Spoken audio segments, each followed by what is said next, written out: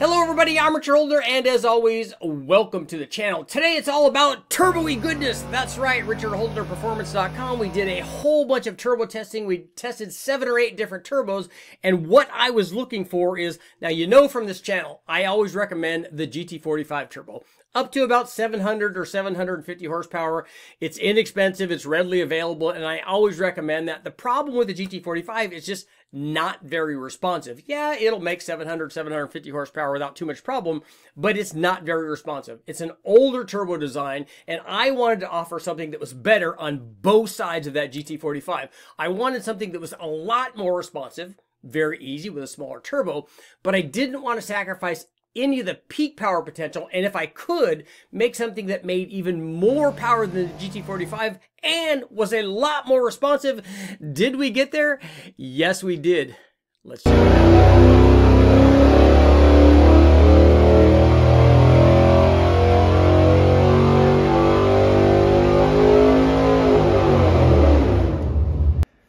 All right. Let's get this bad boy on.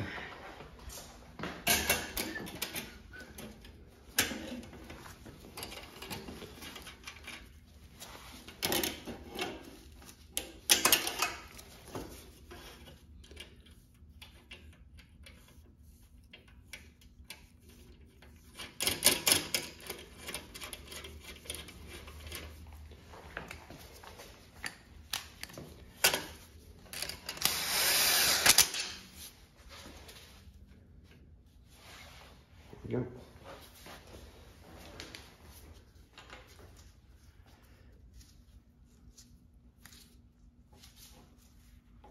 Hook up the drain line. This is the smallest of the turbos that we're going to run.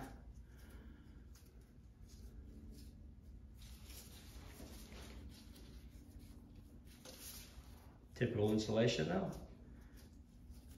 Got our Y pipe. Our adapter, 3-inch V-band to T4. That way we can run all these different turbos on there. And then we've got to hook up our feed line. Be good to go. Hook up the intercooler. So this one's running a 3-inch exhaust on it. Got V-band. Got our O2 sensor. So we throw the tune on it.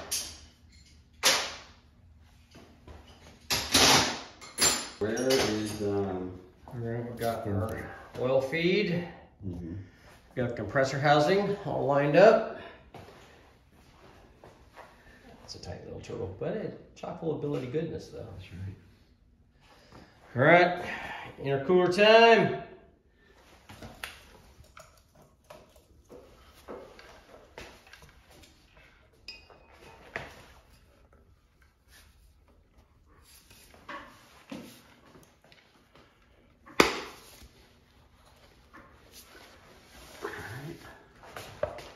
Lift what's up. You ready? Clampy. Ready for clamping. That's all Jed clamp it. Yeah. Got water feeding the intercooler.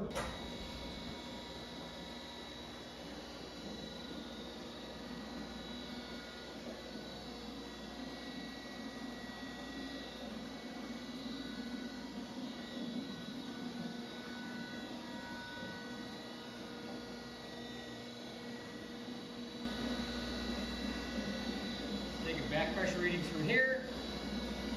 Going up to the pipe. Dyno. Taking charge sensor readings after the intercooler. Feel free to comment and complain at any time now. Over the dyno.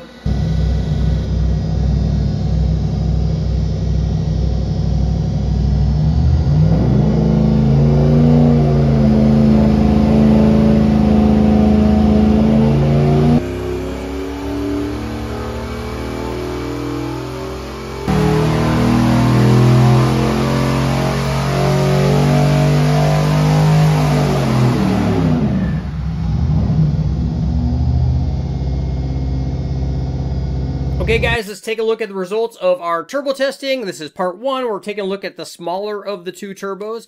This is a specialized version that we use of a GTX3584 turbo, and what I wanted was something that was both much more responsive than the GT45 and also would make as much or more power than the GT45. So after testing lots and lots of turbos, we finally found something that would give us exactly that.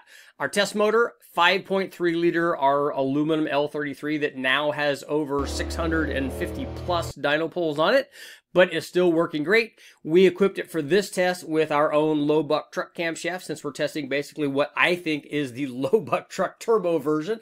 And we ran this thing with a low buck truck camshaft. We had the BTR springs in it, and then we also had a Trailblazer SS in place of the original early truck manifold that came with this thing. So running this matter with long tube headers and our Holley management system, Mazir electric water pump, the way that we run it on the engine dyno. And we ran this thing also on E85 with our 1000cc FIC injectors. This thing produced 439.5 horsepower and 423.5 foot-pounds of torque. This is naturally aspirated. Here's what happened after we added our single turbo setup. So this is a low boost version. Actually, the boost rose from about 7.5 pounds up to 9 at the peak. And you could see it made a ton of power. Not surprising, 638 horsepower and 636 foot-pounds of torque. So did very well. We're going to go up and boost quite a bit. We'll take a look at the results of all of that. Our turbo system was the turbo setup that I normally use for dyno testing. Stock truck manifolds facing forward. We had our own custom Y pipe that Jason over at JT Fab did. We had two Turbo Smart wastegates on it, two 45mm Turbo Smart wastegates. We had the 3-inch V-band to T4 turbo. We had our own GTX3584 turbo. We had an air and water intercooler just with dyno water running through it. And then we had the blow-off valve and a 3-inch exhaust. So we'd run different exhausts on this, which I'll be showing you the results of stepping up in the exhaust sides. If you want to make lots of power, a bigger exhaust obviously is a good idea. But here's what happened when we stepped up and boost on this thing. And again, we're running E85. This thing was run with 20 degrees of total timing all the way through these different boost ranges. On the load in, we had less timing. I'm going to go ahead and post the timing curve up here so you guys can see it. I'll show you a picture of what we used actually when we ran the test. You could see big block of 20 degrees of timing. I just didn't want to play with different timing even though we ran different boost levels. So this was at about 9 pounds. And then here's what happened when we went up and boost. It did exactly what you'd expect. You know, lots more power through the whole curve. So stepping up and boost, nice little railroad tracks. You can kind of take a look here. What I wanted to do on this particular test is we wanted to get up past where we had run with the GT45 turbo in the past. So I wanted to push this thing over 800 horsepower, which we did. And it pretty easily did that, 801. Nailed it. And then 801 horsepower and 845 foot-pounds of torque. You can see even down here at 3,500, we had full boost. We had 202 kPa on this high run. This was at 1 bar of boost. It had 753 foot-pounds of torque.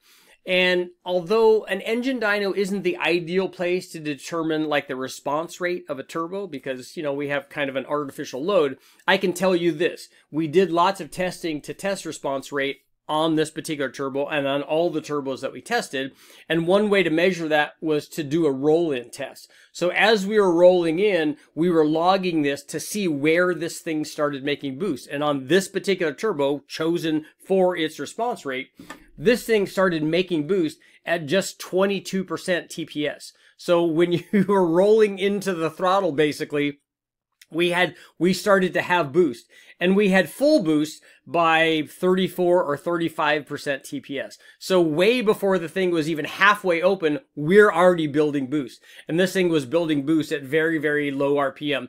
So what would happen in a vehicle is if you mash the throttle even down at the converter at 2000 RPM or 2500 RPM, you're going to have boost. In fact, I'd be surprised if you didn't have all the boost. That's how responsive this turbo is, yet it also has the ability to make over 800. In fact, this turbo is rated for way more than this. It was rated for 900 plus horsepower. I don't know if it will do that on this particular 5.3, but it makes lots of power and it's very, very responsive. This is basically, like I said, this is the low buck truck of the turbo world. I'm Richard Holder. Please make sure to like, share, subscribe, ring the bell, do all that stuff, and I'll keep testing.